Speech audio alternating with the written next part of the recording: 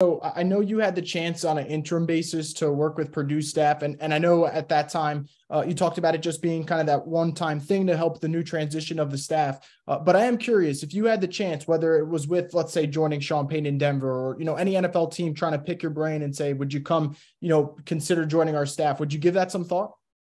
No, I mean, look, I've had opportunities, and honestly, I feel like the time commitment that I want to devote my time to is my family and coaching my kids and being as much a part of their life as I can. I don't want to miss weekends. That's the time where, I have a chance to be a part of a lot of those things.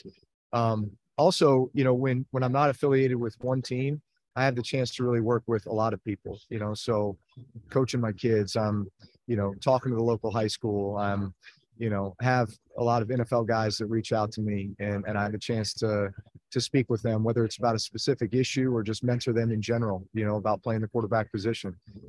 So I like being in this situation where I can help as many people as possible.